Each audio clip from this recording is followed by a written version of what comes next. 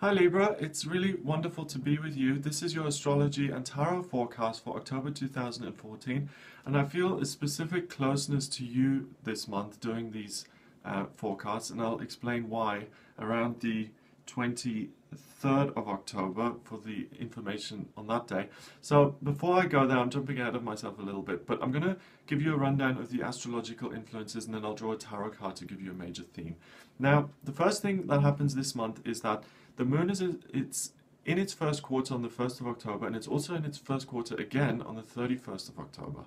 And what that means is it's something that doesn't happen very often. It's quite a rare event. If that happens with a full moon, it's called a blue moon, and the saying is once in a blue moon because it's so rare.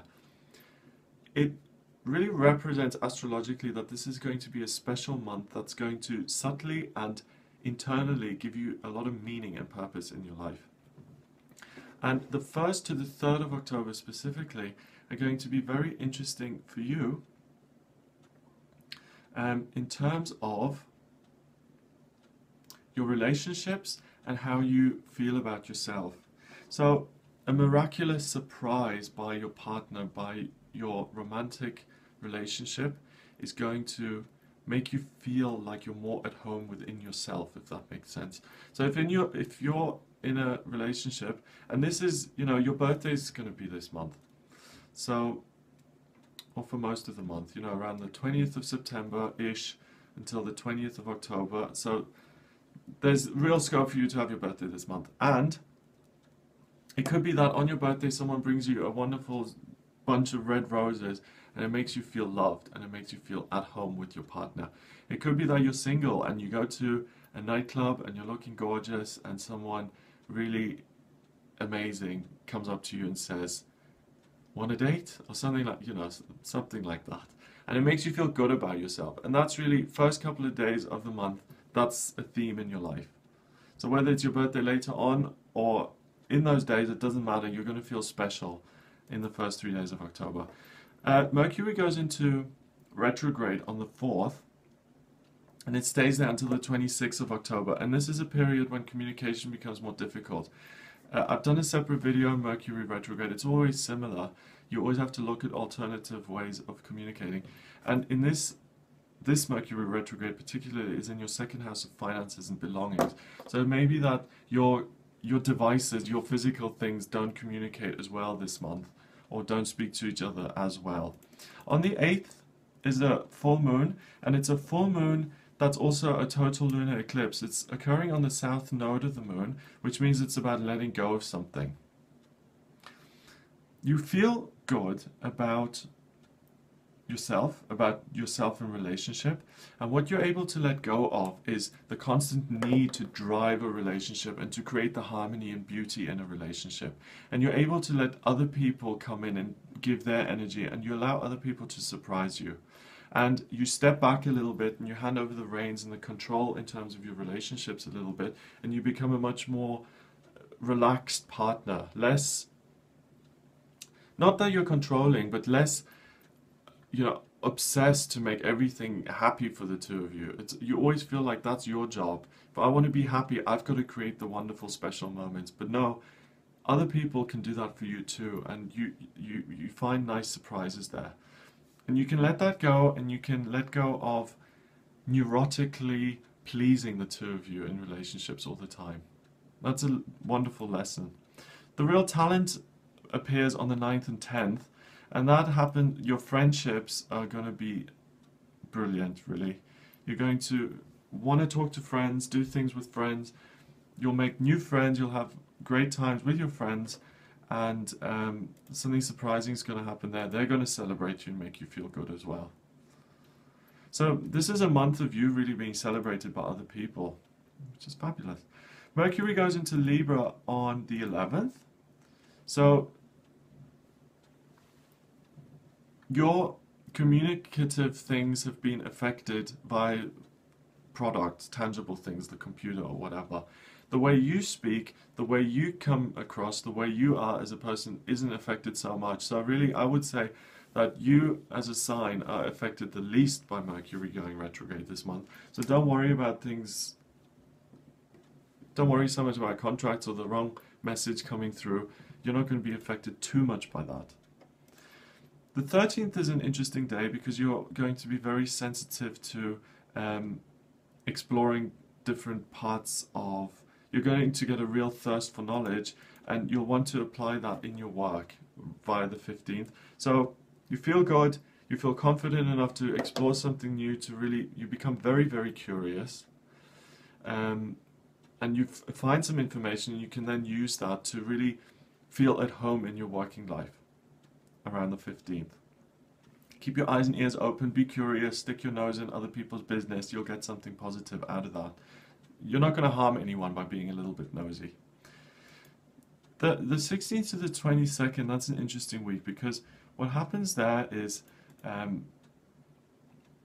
your relationships again are being put under the microscope, and you get more surprises, more good things coming in, and you really are able to communicate in such a way that gets yourself out there, and you explore different aspects of the world that results in your hopes and dreams getting bigger and better, feeling better about yourself, and then electrifying your relationship.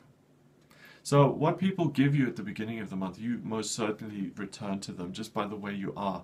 Your energy is going to be up here. You're going to be like, you know, you're going to be out there. You're going to be like a beacon. You're going to be a shining bright light. People will see you from miles away. You're going to have absolute superstar power, charisma, wonderful. The 23rd is a total a partial solar eclipse, and that happens on the north node of the moon. And this is about more a global thing. It's about governments and the people in charge. It's in Libra, it's in your sign, which really causes the people in charge to try and create more harmony and peace and balance in the world. And I really hope this occurs, because if you've been watching the news this year, you'll know what's been going on. It hasn't exactly been a very calm year in terms of some of the conflict, and hopefully some peace will come into the world and will be as a result of some of these global powers taking some positive structured action. Venus goes into Scorpio on the 24th, and you start to become more introspective and into the feelings that are floating around. But you also do that in terms of your finances and your belongings. So you start to care about your physical reality again. You will want to start to build some structure. You'll want to beautify your house. You'll want to make some more money so you can have a bank account that makes you feel safe, and that makes you feel good. On the 26th, Mars moves from Sagittarius into Capricorn, and the theme shifts again completely. You want to work on your family relationships now. So between the 24th and the 26th, your focus is a little bit all over. So I'm looking at money today, I'm looking at my physical appearance today, I'm looking at my family today. So try and pick a theme, because you might get a little, you know, if you try and multitask to this extent, there's a danger that you don't get anything done. The final week of the month, the 27th to the 31st, is a very positive time for you in terms of working out a daily routine that does earn you some more money, and that, consider working with family, with your partner, or starting a family business. Wow, that's an interesting message. And yeah, really consider that. You could create a new business in the last week of October 2014, the 27th to the 31st of October 2014. So you know when you go to an Italian and they say, you know, recreating Italy since 1950 or something, if your family business you started, you could say, you know, making delicious food, or, you know, sorting out your insurance needs since October 2014. Real potential for you to do that. It would improve your daily routine, and it would earn you some money and create some real structure and be a job that you love. That's a very specific message. I love it when I get things like that. Okay, so let's have a look at your tarot card for the month, Libra, and see what the theme is there.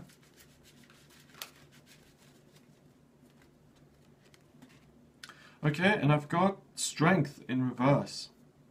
And strength in reverse means you don't need to work as hard. There are other ways of doing things. So whenever you feel yourself banging your head against the wall this month, stop doing that and look somewhere else, because there's an easier, more effortless way to do it. So whenever things get difficult, change your perspective. There's a better way out. Have a wonderful month, Libra. If you'd like a private reading with me, please get in touch via my website. It's gregoryscott.co.uk. You can click on the About tab to find out more about me. You can look at the Readings tab to see the types of readings I do, the length, the cost, all of that. Send me an email. The address is readings@gregoryscott.co.uk, or find me on Facebook. We've got a bit of a community there. It's facebook.com/GregoryScott444. Have a wonderful October, and I'll speak to you soon.